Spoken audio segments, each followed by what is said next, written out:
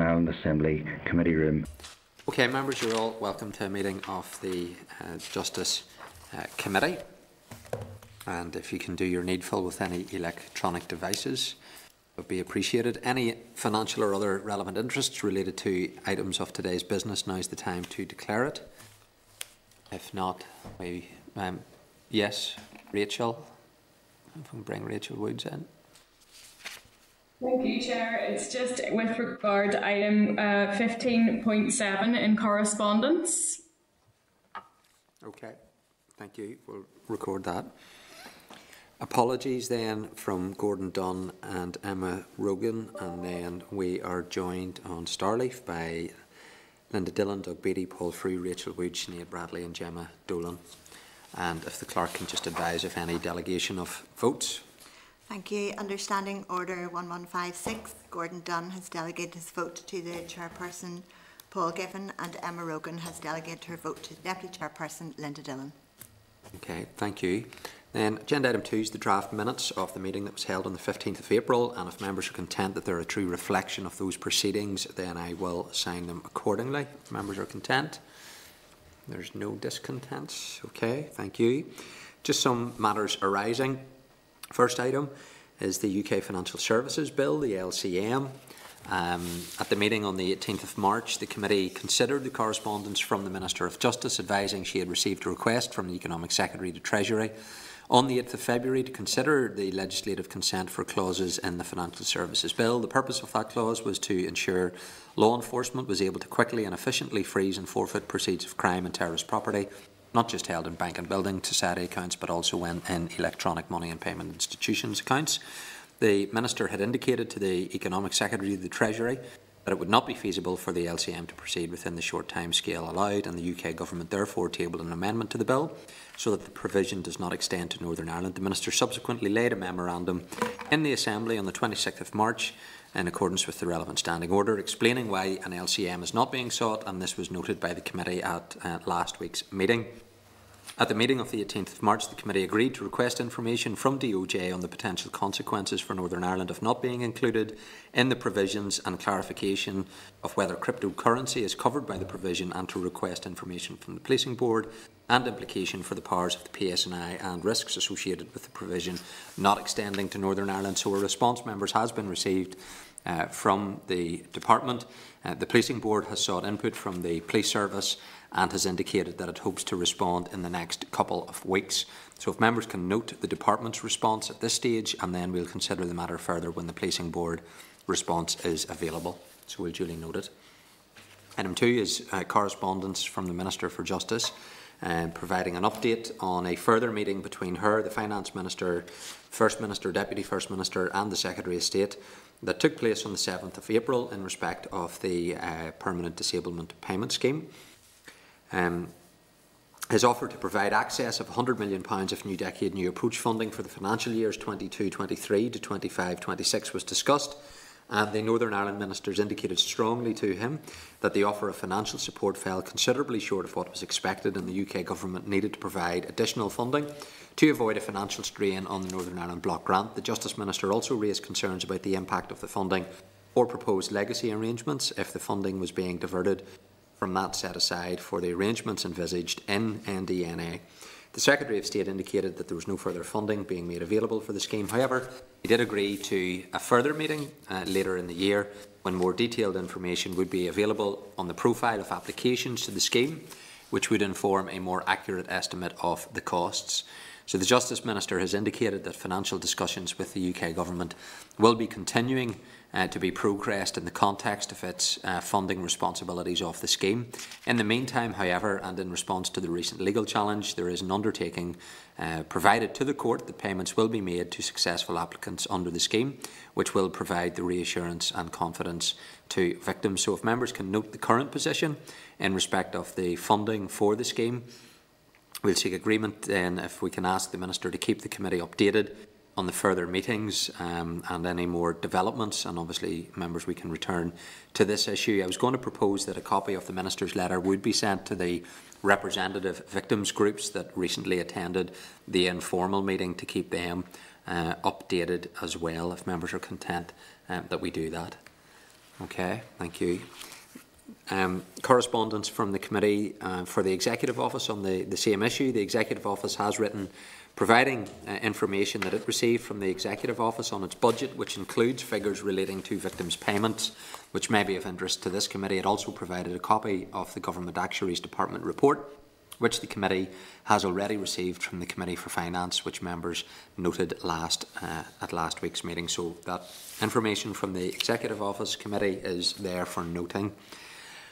Agenda item 4 then, members, if we can turn to the Criminal Justice Committal Reform Bill, which is the main substantive point of the meeting in terms of our informal consideration of the clauses of this bill.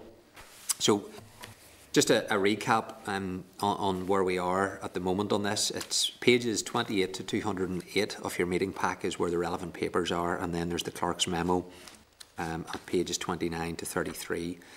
So officials from the department attended our meeting on the 25th of March to discuss the issues that were raised in the evidence received on the bill and to also answer members' questions.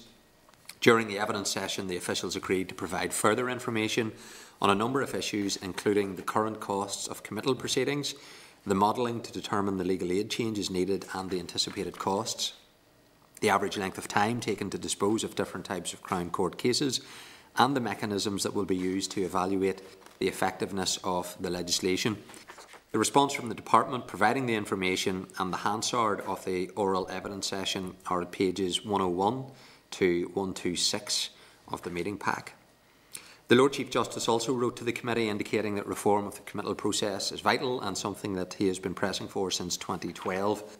In his view, it is difficult to sustain any argument for the retention of the current committal process, and he endorses the proposed changes.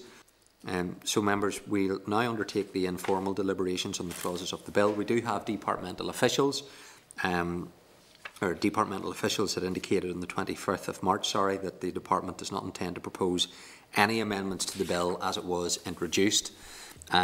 Informal deliberations, of course, provide an opportunity for members to discuss the issues that have been raised, indicate whether they are content with the clauses, require any further information or clarification, where you wish to amend a particular clause or are minded to reject particular clauses. Now is the time to do that. If members need more time to consider a particular clause or clauses, the committee can continue its deliberations next week. So members will know that when accepting a clause, members can express views and make comments, and the committee can also then make recommendations where we're not making any amendments. So, for example, with regard to the implementation of or outworking of a clause, and we can reflect that in the committee report on the bill. If the committee is minded to make amendments to any of the clauses, the purpose and the desired outcome of the amendment needs to be clear. The committee may then wish to write to the Minister asking whether she accepts the proposed change and will table an amendment alternatively, or at the same time the committee can ask for a draft amendment to be prepared by the Bill Clerk for its consideration, and the Bill Clerk, Stephanie Mallon, is also listening in to the committee's deliberations today. If the committee indicates that it wants any draft amendments prepared, then Stephanie will attend the meeting next week to provide advice and seek clarification of the purpose of the proposed amendment, should that be necessary, members. So we do have officials joining on Starleaf, so Glenn Capper and Laura Mallon are available if members need to get clarity on any aspects of the clauses that we will now move into considering. So while the discussions will focus on the issues raised in the evidence, the majority of responses welcomed and supported the provisions within the bill. So just having set the context, members, if you're happy, let's go into clauses 1 and 2, which are taken together. Of course, these are the primary clauses that give the purpose behind the bill in terms of abolishing the preliminary investigations. Is Clause 1, and Clause 2 abolishes mixed committals and evidence on oath not to be given at a preliminary inquiry. So the key issues that had been highlighted, members, in respect of these two clauses included whether oral hearings at committal stage should be abolished completely, whether implementing the interests of justice provisions in the Justice Act 2015 would appropriately safeguard the rights of all parties instead of abolishing the committal process entirely, whether restricting oral evidence at a committal hearing to expert witnesses only would be more appropriate than abolishing oral evidence entirely. So, members, I'm happy to take your views on clauses 1 and 2, if members are in a position to indicate around that. I'll go ahead and just give my initial view on it too. So, based upon the evidence that I've received, I've taken that on board, and I'm relatively content to proceed with clauses 1 and 2 as currently drafted in the bill. So I'm happy to take feedback from members. I do think there's some validity in the points made around the provisions that had been in 2015 having not been put in place, but nevertheless that's a point that I'm happy to see incorporated in a committee report around this. But I've heard the evidence, and my own view is that we can proceed with clauses 1 and 2, and that's my own position on that. If I can take feedback then from other members in terms of their views, happy to go round the houses if I need to. So, Linda Dillon. I'm going to assume, because nobody's indicating, sure everybody's happy with it. Much like yourself, I accept some of the issues that have been raised, and did actually inquire around what's currently happening around legislation on preliminary inquiries in the 26 counties, to see is there anything that we should be looking at there, that lessons might be learned. But it's a very, very different process, and there would be no opportunity for oral evidence from any witnesses or victims. And I mean, I think for me the importance of this piece of work is actually, because I think everything we've heard outlines that we can't really get any assurances that it's going to significantly speed up justice. And whilst that's extremely important, and we do want to see a bigger piece of work around speeding up justice, for me the important part of this is that reassurance, particularly for victims, that they won't be cross-examined twice, that they won't have to give oral evidence twice. And I think that I mean, I've been very open about that from the start. For me, that was a really important element of this bill, and I mean, clause 1 and 2 ensure that that's will no longer be the case. So I am content for them to go as they are. Thank you, Linda. Rachel Woods?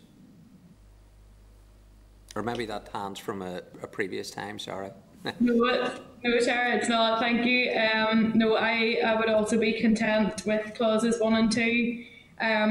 Obviously, it's difficult to know regarding the 2015 Act if the clauses weren't commenced, so there's not really much that we can compare on. And like Linda, I do have sympathy in terms of the speeding up justice piece and whether or not this actually will. But I think that there's wider pieces of work that needs to be done on this, and obviously is going on. But no, absolutely, I think 1 and 2 are fine the way they are. Okay.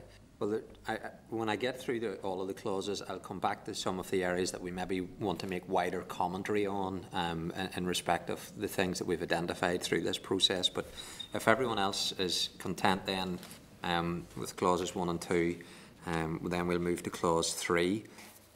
Clause 3 makes provision for the consequential amendments and repeals, most of which relate to the removing of references to preliminary investigations or mixed committals in other pieces of legislation. So there were no issues raised in the evidence in relation to this clause. So members, Rachel, I see your hand up.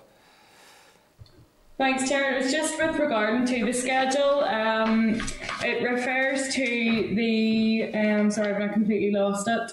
It refers to the Mental Health Northern Ireland Order 1986. It's my understanding that that order is due to be subsumed by the Mental Capacity Act. I'm wondering if that needs to be looked at or changed. Well, we can check what the process would be for how you update. It may well be within the schedules. You have provisions to amend the schedules. I'll ask Glenn. You might be able to clarify. Yeah, okay. Why don't you do that? Glenn, if we can bring the officials in from the audience then, and we'll put that to Glenn. Glenn, did you pick up? You picked up on that point, okay? Yeah, just checking you can hear us okay, Chair? Yes, we can. Yeah, Laura and I were just discussing that point, Chair. We think it's going to be a matter of the sequencing and timing, so one will update the other depending on sequencing. But yes, we'll make sure that's taken account of. Yeah. Okay, thank you for that. Okay, Rachel, that should address that point. So if members are content then with clause 3, we'll move on to clause 4. So clause 4 makes provision in respect of the direct committal for certain offence and for discontinuance of proceedings after the accused has been committed for trial. So if I can just give a recap of some of the issues that were raised around the evidence and discussed then subsequently with officials. They covered 1, whether the removal of a committal stage infringes defendants' rights to a trial within a reasonable time under Article 6 of the European Convention on Human Rights. 2, is there a risk that speculative or weak prosecutions would proceed directly to Crown Court rather than being weeded out at committal stage? 3, whether the removal of the potential of direct committal for those charged with a non-specified offence who indicate an intention to plead guilty by the repeal of Section 10 of the 2015 Act is detrimental to those defendants. 4, whether the safeguards included in the bill to ensure that pre-sentence reports are only ordered by the Magistrates' Court when all parties agree there is a benefit in doing so are appropriate and sufficient. 5thly, if the application to dismiss provides a fair procedure in direct committal cases for defendants to challenge a case where it appears the evidence would not be sufficient to convict them. Finally, and whether oral evidence should be retained for applications to dismiss applying the interests of justice test in the 2015 Act. So members, that was just some of the key issues that have been highlighted in respect of this clause. Again, I'm content with clause 4 as has been included in the bill. So I'm happy to bring in any other comments. Rachel, your hand is up. No, it's from last time. That's okay. So unless members have no other comments to make on clause 4, yes, sorry, Sinead.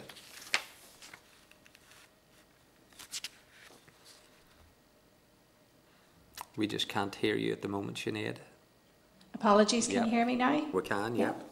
Yeah, no, Chair, it's just I have some sympathies to some of the concerns raised on that clause, and I have yet anything in the form of a solution to them. But the objective of the principle of the clause, you know, I'm supportive of and content to proceed with, but I'd just like to put on record my concerns on some of the issues raised. Thank you.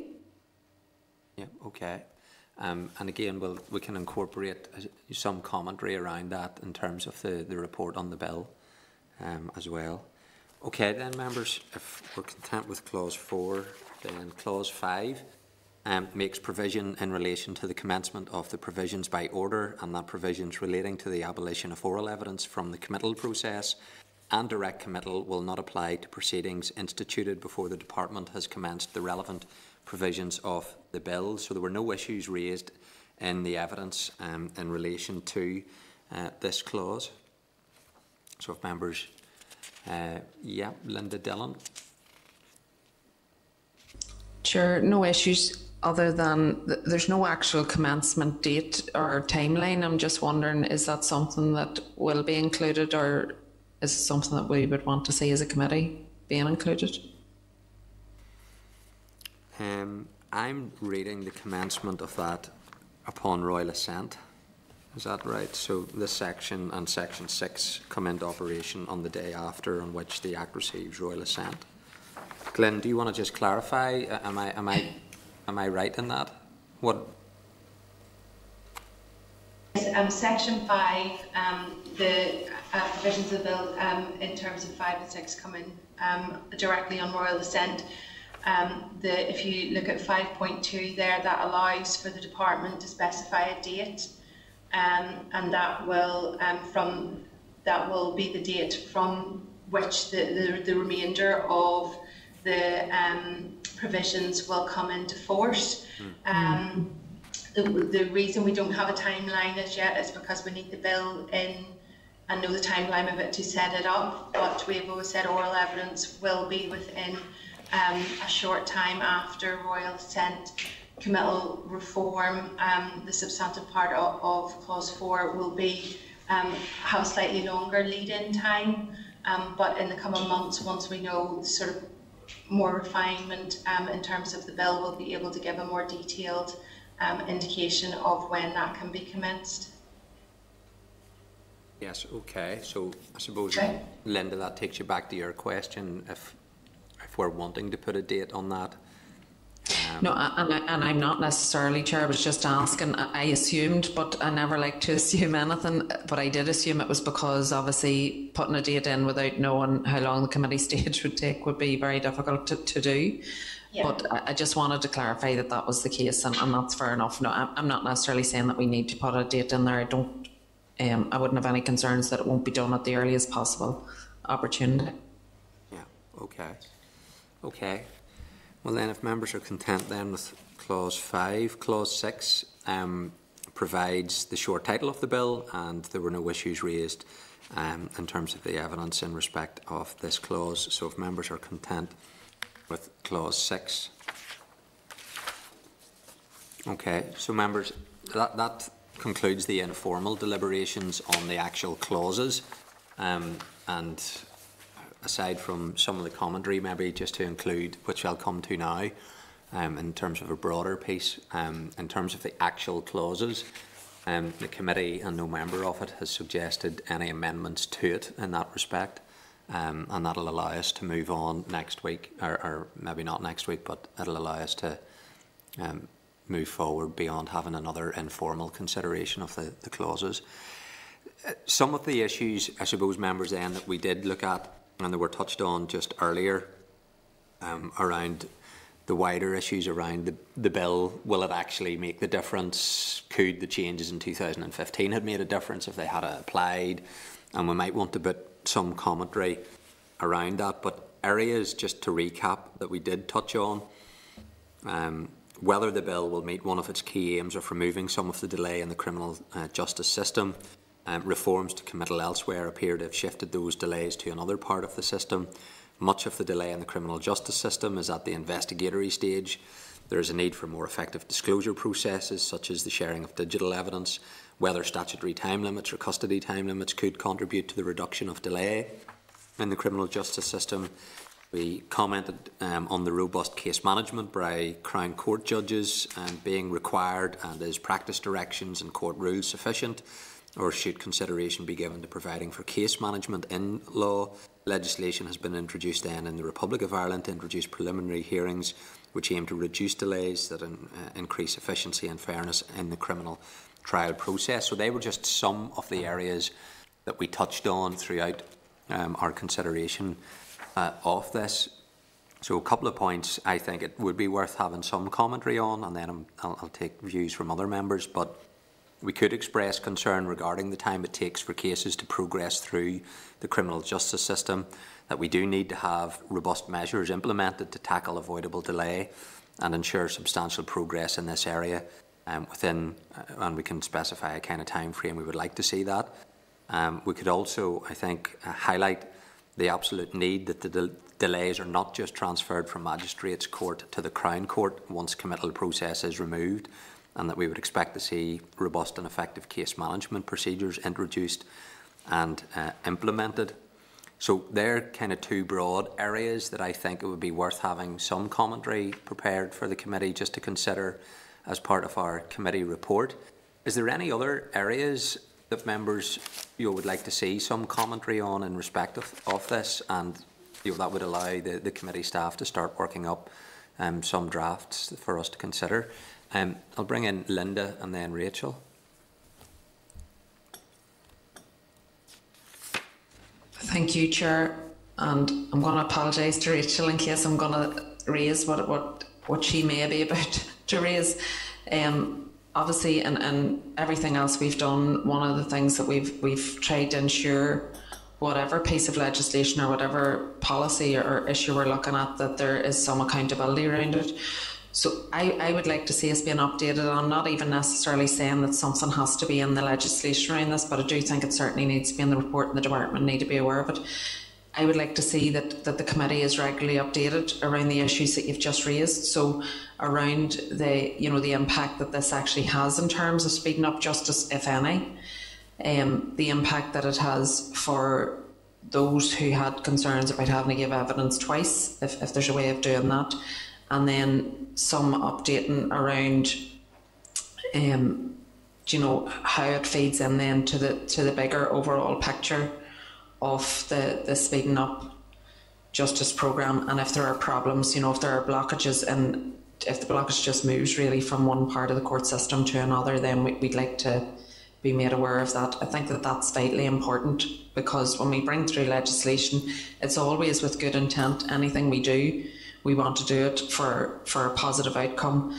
But if we're not updated, if we're not kept informed about what happens after the legislation comes into being, then how do we know if it had any positive outcome? How do we know if we actually did anything that benefited the system or those who go through it? And you've outlined that yourself, Chair, in terms of the comments that you've made yourself just prior to speaking. But I would imagine Rachel may well want to go further than me on the reporting issue, but I have no doubt it's an issue that she will also want to raise. It's something that she's been very focused on in terms of all pieces of legislation. But I do think it's important. I would be in full agreement with her on that. Okay. Thank you, Chair. Thank you, Linda. Rachel? Took the words right out of my mouth. Yes, I think there's a big role here in terms of reporting back to committee, not just this committee, but future committees. And also what our role is in terms of post-legislative scrutiny. And Chair, you'll be aware I submitted a lengthy response to your call on post-legislative scrutiny as in terms of legislative scrutiny of committees in your recent call for evidence. I certainly think there does need to be, I don't know if it needs to be in legislation or if it's part of guidance that would accompany this, or in the EFM or something, that there would be regular reviews of the impact of this. As I said, I do have some sympathy for this not going to address the delays, as it were, as a whole in the criminal justice system. Obviously, there's a larger piece of work that needs to go on, and I appreciate it is going on with a number of the criminal justice agencies. But certainly, if there was some way of reviewing or reporting back, if it needs to go in, I'm more than happy to look at that. But I'm also content with it not being, if it is going to be something that we can, or at least the Assembly can, look at post-legislatively. I would also like to see some mention about resourcing. I'm aware that it's not popular to put resourcing in primary legislation, but we did hear loud and clear for organisations like the Bar Library, who were pointing towards resource sort of deficits or not being directed where they needed to be, and ensuring that greater resources are directed towards the investigation and disclosure processes. So I think I would certainly welcome some commentary on that.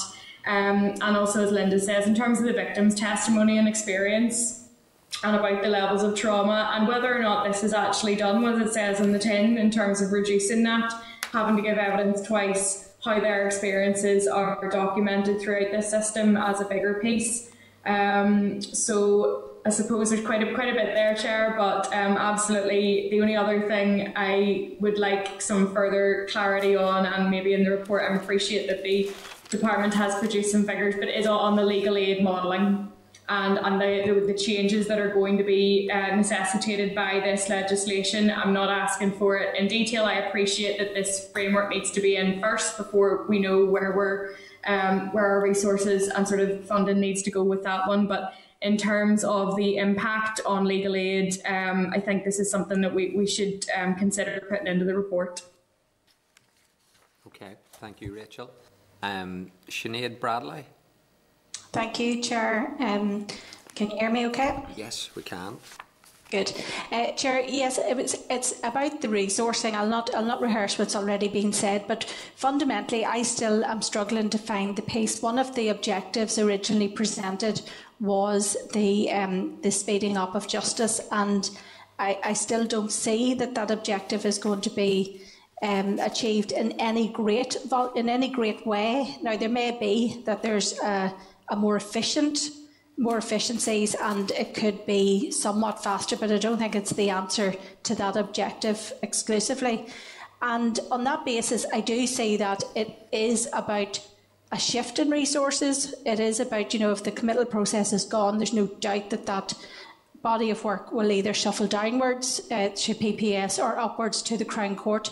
And I just want to know then, if we are fundamentally talking about a shift in operational works, then we need to understand a shift in resources as well as additional resources. So any detail we could get to run in tandem with this, because it may not be anything that warrants being on the face of the bill, but I do think it needs to be understood if we're to achieve any of the objectives that were presented at the outset.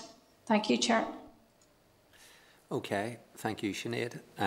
Well, I think that has given us a very good steer of the kind of areas that we would like to see put forward in terms of the report and recommendations that we could make. So that will allow a piece of work to be done, which we can then consider, members. And there's nothing that no member has said there that I don't disagree with. So we can hopefully get committee positions agreed around some recommendations in respect of that.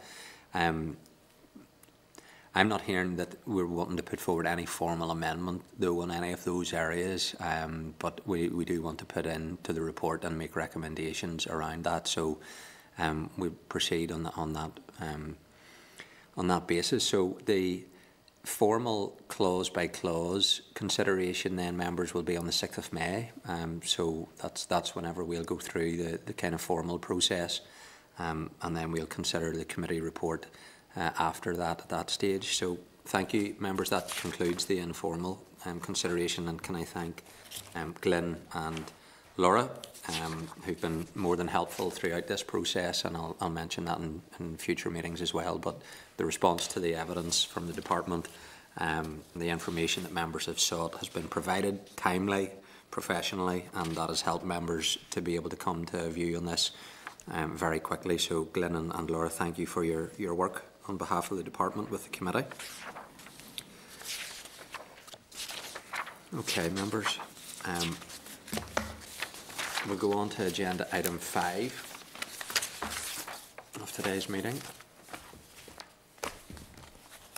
The protection from the Stalking Bill. It's just an update on written evidence. So the call for written evidence on this bill closed on Friday the 16th of April.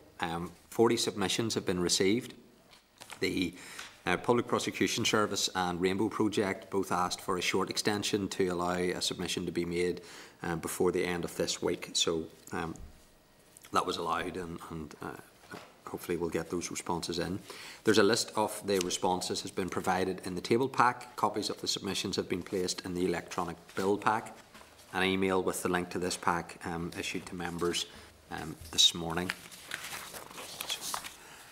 If members are agreeable, then the written submissions will be placed on the committee web page, and then for next week's meeting there will be proposals around the oral evidence sessions that we need to have in respect of that. So the committee staff will look at the written submissions and see which ones we should look at for oral hearings. If there's any jumping out at members, just drop a note to the clerk of the committee, so that then that can help inform our consideration around who we should call for oral evidence at next week's meeting. But we'll have a kind of preliminary list recommended to the committee based on the where we think the most value can be had from the written submissions. But members do contact the clerk if you have any particular ones jumping out at you that you would like to have included on that list for us all to consider next week. Oh sorry, Sinead, I see your hand there. Oh no, sorry, that's from before. That's okay. Agenda item 6. At our meeting on the 18th of March, the committee considered information provided by the department on the timescale for the introduction of the Miscellaneous Provisions Bill and the areas to be covered in the bill, and agreed to request details of the areas in which the department intends to bring forward provisions by way of amendments during the passage of the bill through the Assembly. The department has now advised that the provision relating to the legislative fix to address the error in the Sexual Offences Order 2008 have been removed from the bill at introduction due to a related live judicial challenge which is ongoing, and they will be developed for inclusion by way of amendments at the consideration stage. The department has also indicated that it now intends to use the regulation making powers that were provided by the committee in the Domestic Abuse Act to legislate by way of subordinate legislation for the domestic abuse protection notices and orders, rather than bringing forward amendments at consideration stage of the Miscellaneous Provisions Bill. So, members, I'm glad the committee put those provisions in that bill now that they're being utilised. The Department has also provided details of the 4 policy areas the Minister has already committed to bring forward by way of amendments to the bill, and has also indicated that the Minister is considering opportunities to develop legislative solutions in consultation with her executive colleagues, and is looking at a number of possible other amendments covering the following: removing the defence of reasonable chastisement, changing the minimum age of criminal responsibility, introducing exclusion zones for premises providing terminations, and repealing the common law offences of blasphemy and blasphemy libel. So, members, it's there as information that has now been provided. This is the first that the committee has been advised of these 4 new policy areas that the Minister is considering to bring in amendments, subject to discussions and consultations with other executive colleagues. I'll leave it up to members or their own views of having such a wide range of amendments being brought in by a department. Usually it's members of the Assembly would do this, but you've got significant policy areas here that the Minister is now considering bringing forward at an amendment stage. I do think we should request information on any public consultations that have been or are being undertaken by the department on these 4 areas that are currently under consideration by the Minister, so that the committee then can have that information available to us if indeed there is such information. So it's by way of an update, members, just to note at the moment there's no action for us in that respect, but I'm happy for members to raise issues. Linda Dillon. Chair, you had actually covered my point. I would like some information in relation to has there been any consultations or scope of work around those issues. Have to be upfront. They're all issues of concern to me. I have no issue at all with them being brought forward as potential amendments if it's possible to deal with them, because they are all issues that I would like to see dealt with. But it would be good to know just what is there for us to work from. Thank you. Okay, thank you, Linda. Rachel Woods.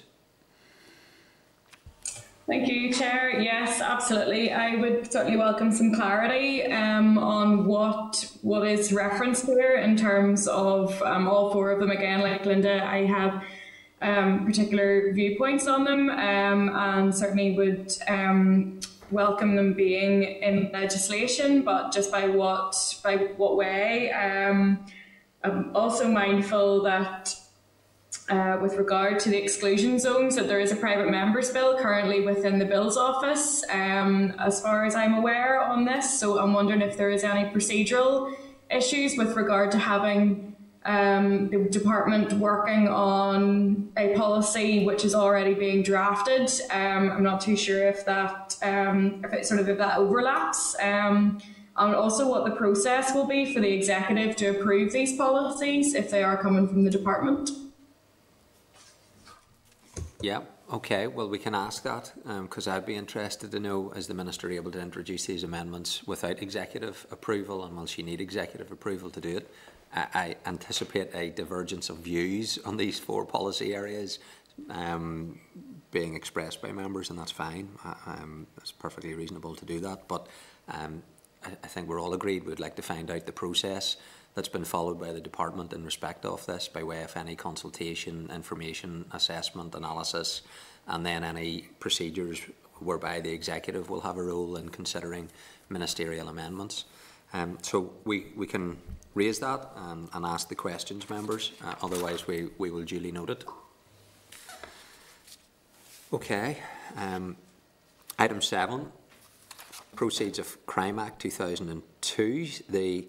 The next 4 items on the agenda relate to proposals for statutory rules to bring 3 updated codes of practice and 1 new code of practice relating to the Proceeds of Crime Act into operation. The codes reflect changes to the POCA that was introduced by the Criminal Finances Act of 2017, which must be in operation prior to the commencement of the relevant CFA provisions.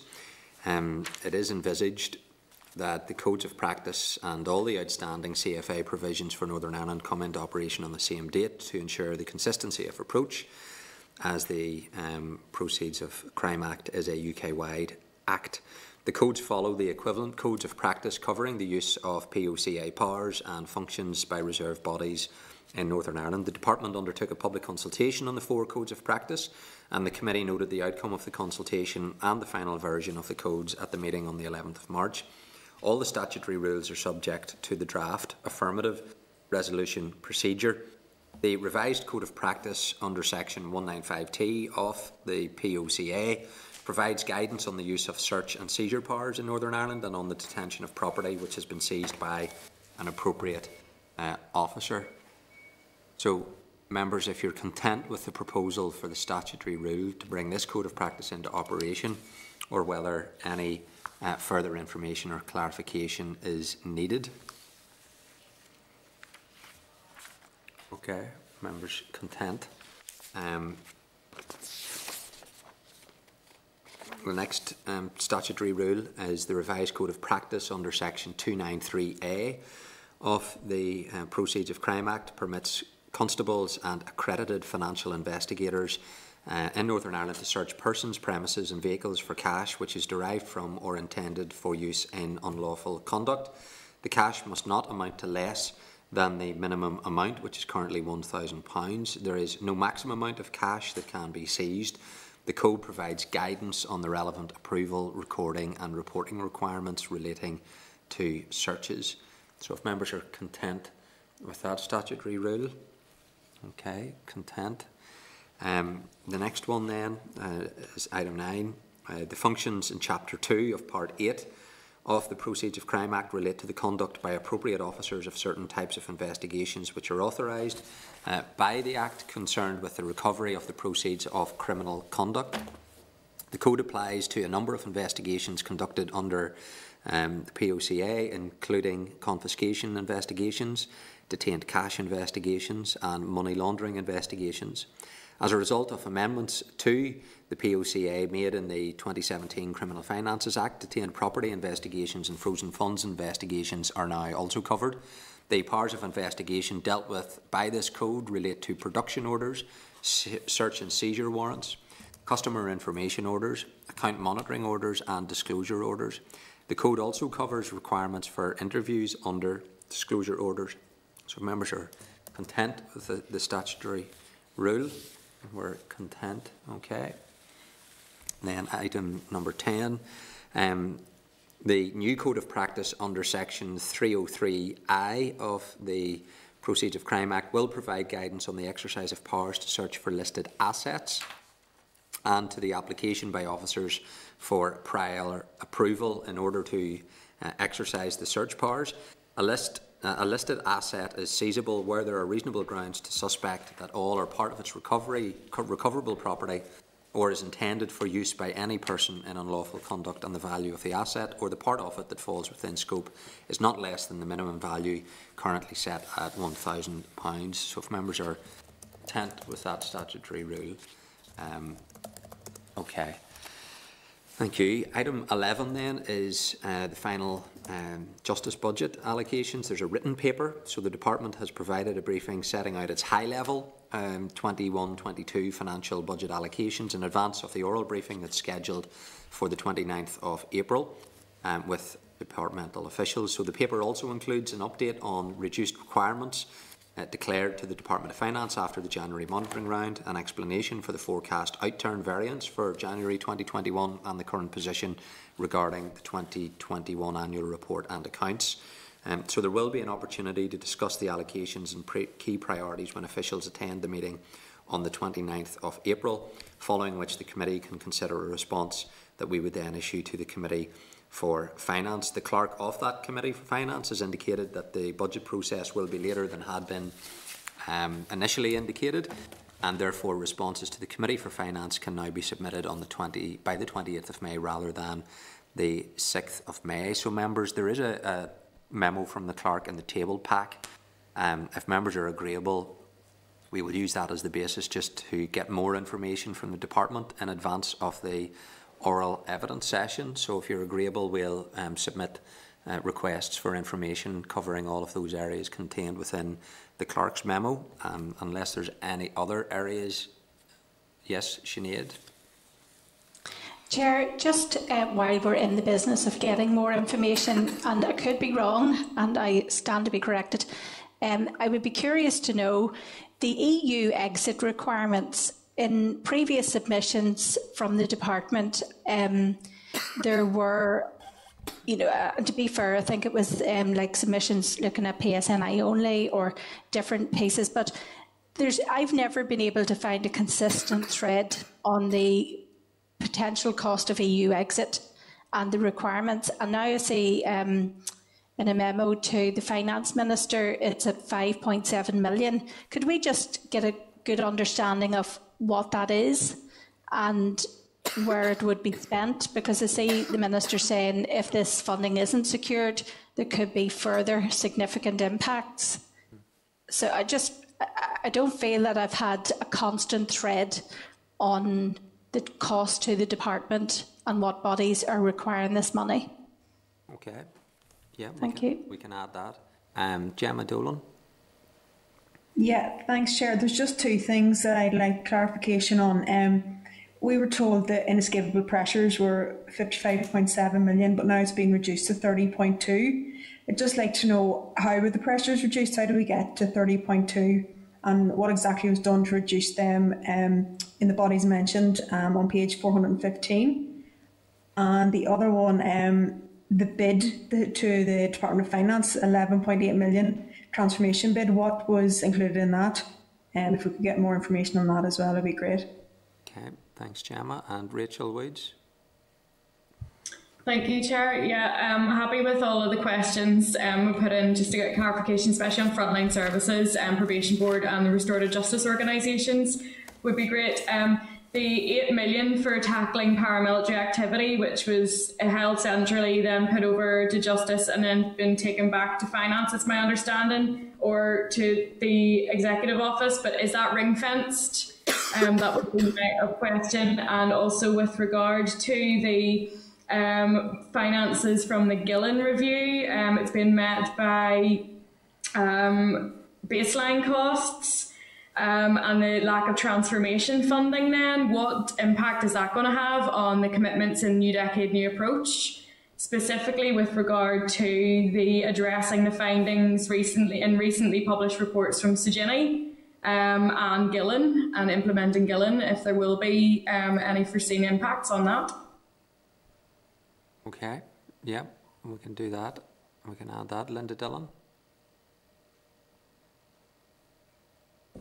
Sure, Rachel has actually just covered it in relation to that recent Jenny report, so I'm content that that's covered. Thank you. Okay, well, I'll get to that Jenny report and have it down for correspondence because there's maybe some wider commentary members want to make in respect of that. But yes, we'll add all of those into the financial asks of the department. Okay, then item 12. At our meeting on the 18th of March, the committee considered correspondence from the Minister providing the report of the review of the lessons arising from the legislative error within Sexual Offences Order 2008 that led to the Public Prosecution Service setting aside a number of convictions for certain sexual offences that had been prosecuted between 2009 and 2017. The committee agreed to ask the Department for a response on the recommendations in the report and details of how they would be implemented. The Department has advised that the Minister agreed a total of 10 principal recommendations, 7 of which are mainly for the Department of Justice and the wider NICS policy community, and 3 which are for consideration by other key stakeholders, including the PPS, Executive Office and Office of Legislative Counsel. The Department has provided a briefing paper that sets out the implementation steps it has taken and any next steps indicated to date with regard to implementation of the other recommendations outside its control. Some replies remain outstanding from relevant organisations, and the Department has indicated that it can provide a fuller response in due course when these have been received, if required. So if members are content to note this information, regarding the implementation of the recommendations into the review that has been carried out, and we will request a fuller response in due course in terms of further implementation. Members content with that? Okay. Item 13. At our meeting back in September of last year, the committee considered information provided by the Department of Justice and Department of Health on a proposed consultation for a regional care and justice campus for children and young people at the Woodlands and Lakewood sites, and the draft consultation document. The committee agreed to note the intention of the department, subject to the agreement of the executive, to undertake a 12-week consultation on the proposals and to consider the matter further when the results of that were available. So the committee also agreed to schedule an oral evidence session with the Northern Ireland Commissioner for Children and Young People on the proposals and other justice-related children's issues in due course. And following a request from a number of organisations that work with and on behalf of young people who experience the care and justice system, to hold an informal meeting with them to discuss concerns regarding the proposals. So the committee subsequently agreed to hold both, following consideration of the briefing paper provided by the department on the results of the consultation. The Minister has now provided a copy of that consultation analysis report, which she and the Minister of Health intend to publish shortly. She's asked that the report isn't circulated more widely at this stage. The report summarises the responses to the consultation and sets out the DOJ and Department of Health joint response and plans for next steps, which indicate that work to establish an integrated care and justice campus is being taken forward through a phased approach, and work is underway to develop detailed policy proposals and implementation plans. Departmental officials are happy to provide any further information or briefing should the committee find that helpful. So, just a couple of action points, members. If you're content to note the consultation analysis, unless there's anything more in respect of that consultation analysis that you want further clarity on, and again, then members, just in respect of arrangements for the informal meeting, there is this consultation analysis report is due to be published by the ministers, and the organisations then would have had an opportunity to consider it. So we don't just have a timeline yet as to when they plan to publish it, but it would make sense to me that that informal meeting would take place once that's in the public domain. Otherwise, we're going to have an informal meeting without actually having that document more widely available beyond ourselves. So if you're agreeable, the plans will be made for that informal meeting to take place once this document is published. And then, if members are content, we will, in advance of having the Children's Commissioner come into the committee, we'll just get written views from the Children's Commissioner in advance of that, and then once it's published, we will schedule that oral evidence session, not just on this issue, but then on the wider justice-related issues that members want to pick up with the Children's Commissioner. So that's just 3 action points to take forward. Rachel Woods. Thank you, Chair. I read this in detail and the consultation analysis, and I have many questions to ask. I would query, first of all, if the Department of, or the Committee for Health have had the same briefing, and also just if we potentially could work together on something like this. But with regard to the consultation is done, it seems, on a cost-neutral basis, and I would certainly query how that is going to happen given there's no budget or business case or anything else allocated in terms of resourcing within this consultation. The fact that the department is proposing to do this in a step-by-step process, I would, given it all of the policy positions and policy actions all interlink. So I have many questions for the departments on this, and I do wonder if it would be worthwhile getting the officials for an oral briefing and just to kind of talk through these steps, specifically as well with relation to legislation that might be required in a mandate if they're going to be going ahead with certain things like a head of operations or anything like that, how that's going to be done in a stepped process without the mandate. and especially then on a cost neutral basis, and the issues that have very clearly come up with Section 75 and human rights issues. So lots there, Chair. So just if committee would be willing to schedule an oral evidence session with the Department of Health and Department of Justice on that. And I just want, maybe try. I'm not sure when they're going to publish this. I'm just trying to think of the timing of that with the informal meeting with the groups. Should that be before that would happen or after? There may be issues from those that informal meeting that might be helpful to take into then with officials from the department. I'm just thinking out loud here, so let me bring in Linda while I think about that. Linda? I'm probably thinking much like yourself, Chair, that it would be valuable to have the conversation with the groups and organisations prior to doing that meeting. I think Rachel's suggestion about doing a joint meeting with the Health Committee, with both health and justice officials attending, is a valuable one, and then we kind of all know what's going on, and just because it is cross-cutting, I think there would certainly be value in that. I think that's also something that we should consider if it's possible to do that. I would certainly be interested in doing something like that. Okay. Thank you, Chair. That's it. Well, we can listen. An answer: is it possible? Yes, it is. There's no issue about committees holding a joint committee meeting, and if that's something that we wanted to do on this issue, it'd just be a matter of scheduling. So, if you're agreeable, we will do the informal meeting with these groups. That'll help feed into any other issues that we want to then pick up with the department on. It may well be that we have that informal meeting and do that jointly with the Committee for Health as well.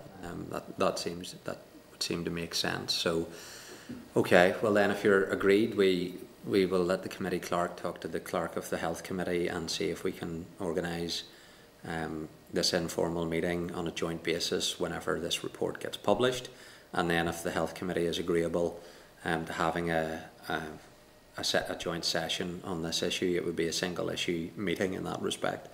It would just be a matter of working out when we can do that, and then we will get the Children's Commissioner before the Justice Committee in due course on these issues too.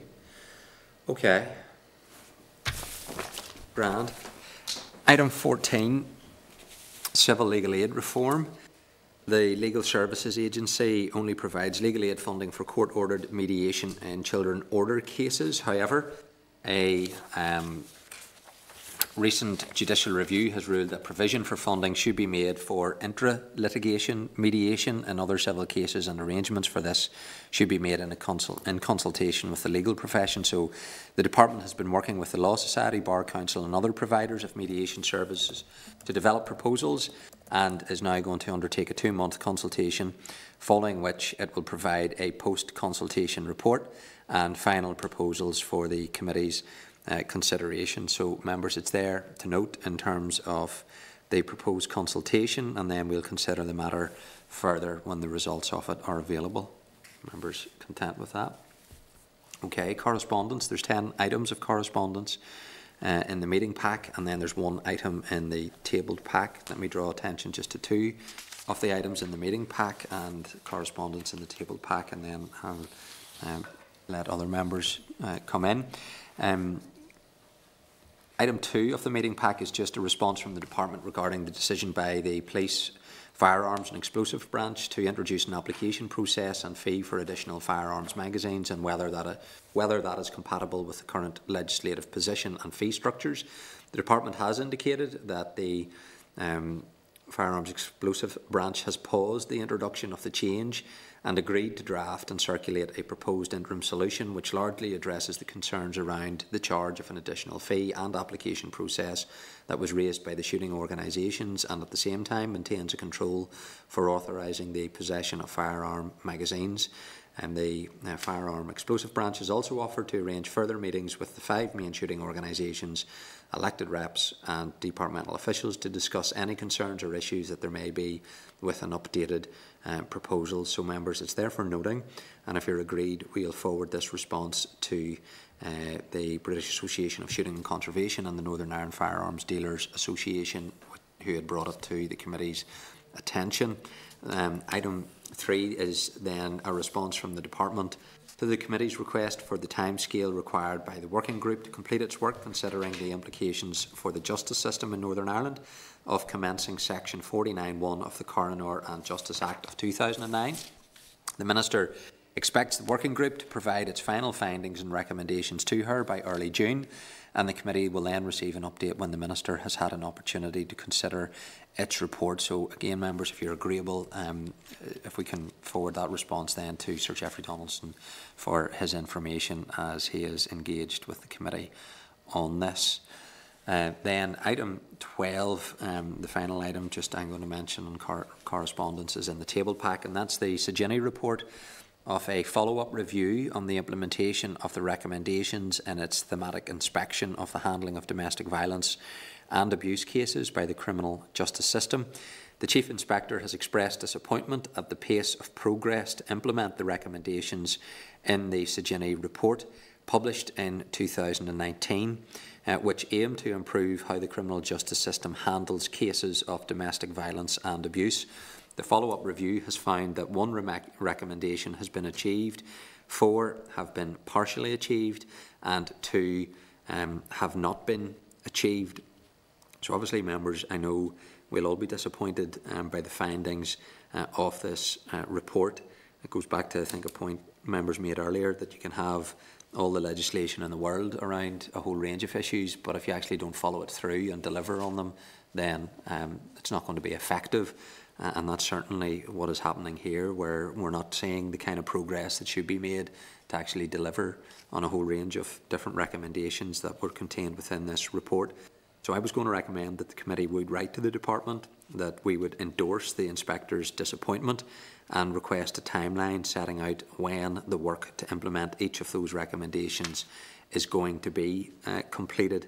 I think we should do that, members. So I know, Rachel, you had previously indicated that you wanted to come in on this particular issue, so I'm happy to bring you in at this stage. Thanks, Chair. No, it's just to propose the same as you have and get a response from the department and sort of planned actions on this. Obviously, it is disappointing. The report speaks for itself, but we've had this report since 2019. So whilst I appreciate COVID and the pandemic and restrictions have obviously not assisted with certain progressing certain recommendations, you know, we know what we need to do, and especially given the passage of the domestic abuse bill now, there's a little bit more work that clearly needs to be done, and making sure recommendations are followed through after they're made, and then what resourcing as well is going to be allocated to this. And as I raised before on the budget, New Decade New Approach had a commitment to looking at Sagini reports and recommendations, yet we have seen the transformation funding and Gillen funding not be allocated. So it's just one for certainly I'll be looking at, but you know we're still in semi-lockdown at the moment, and domestic abuse and not being safe at home is certainly sharpening everybody's minds. So certainly I think we do need to see what the department intends to do in response to this. Yeah, I agree with that. Linda, can I come in there, Chair? Yes, Paul, I'll come to you in a second. I see Linda's hand is up. Just much the same as what Rachel has said, and I've said this previously in the committee, and I'm just going to reiterate it. We have to look at the resourcing that we're putting into doing reports that have and reviews that have recommendations coming out of them if the recommendations are not going to be implemented.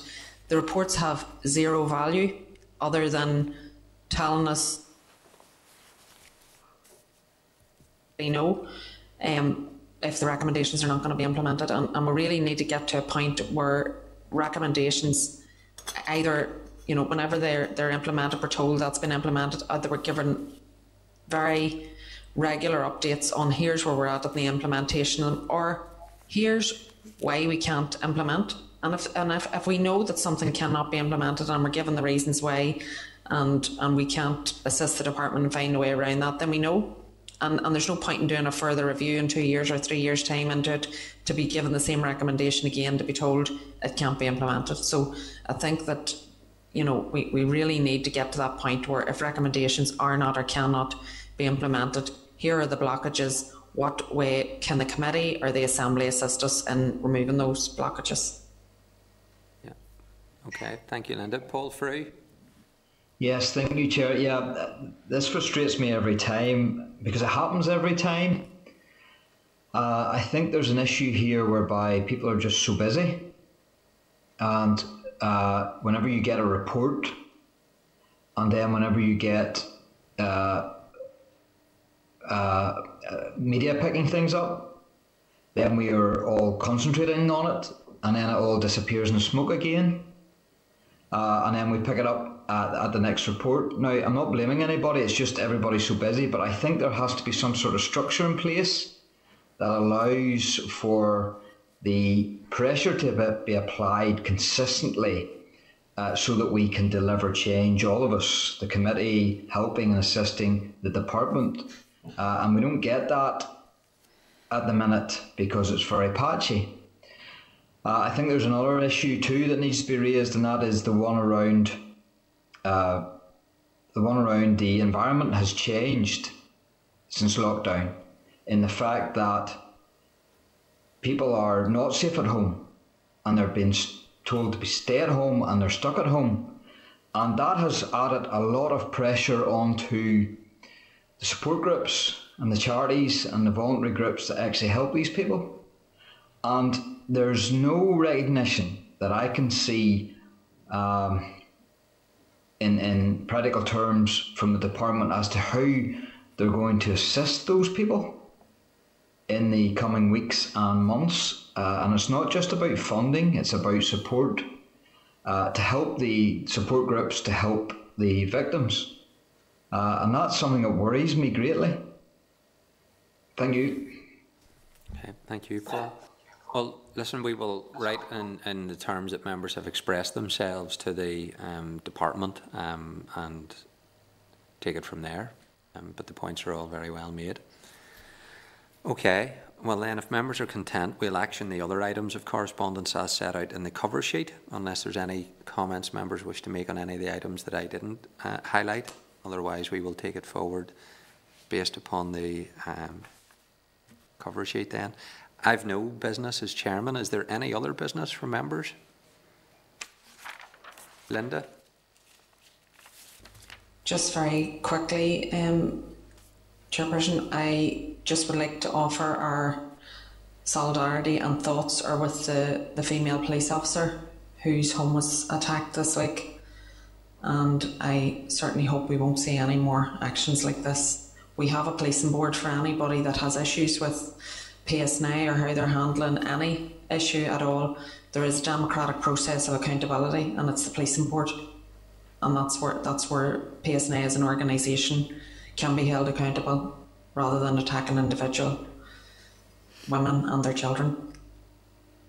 Yeah, no, I concur with that, and I think it's absurd to put out a claim on this that the 3-year-old wasn't the target, but you know, who was the target when you put it under the car? You know, it's indiscriminate in terms of who the victim would be.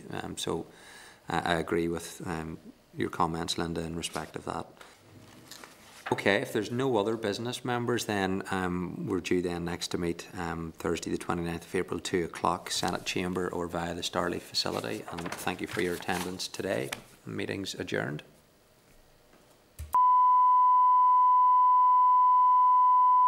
This is the Northern Ireland Assembly Committee Room 30.